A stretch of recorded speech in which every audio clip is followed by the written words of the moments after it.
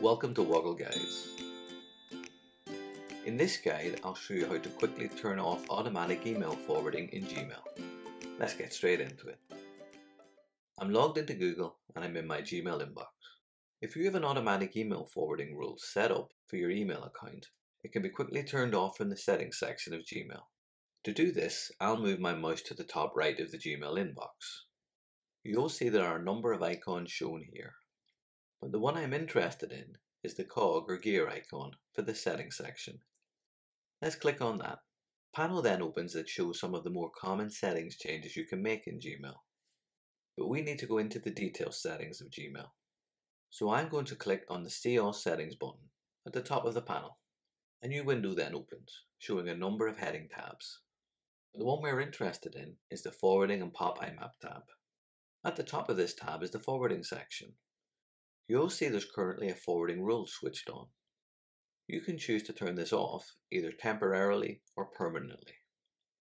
If you're confident you won't need to forward emails from your Gmail account to this email address in the future, then it's best to delete it completely so it can't be used again by mistake.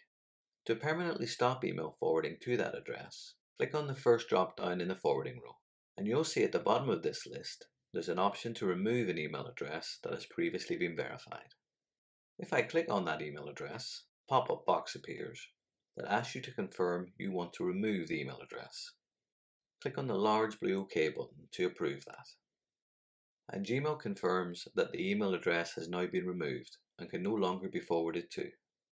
If you think you might want to use a forwarding rule in the future that you've currently got set up, then you can just label the existing forwarding rule to stop emails being sent.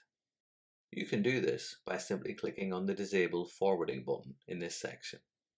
All email forwarding will then be stopped immediately, but you can restart it again at any time just by choosing the Forward Incoming Mail option below. Once you're happy with your forwarding choices, don't forget to scroll down to the bottom of this page and choose the Save Changes button to confirm them. We are then returned to the inbox, and you'll see that the forwarding notice that was shown at the top of the page has now been removed because we've disabled all email forwarding. I hope you found this Woggle guide useful and learned something new. If you have, please like or subscribe for free so that you can find out when new guides are available. Thanks for watching.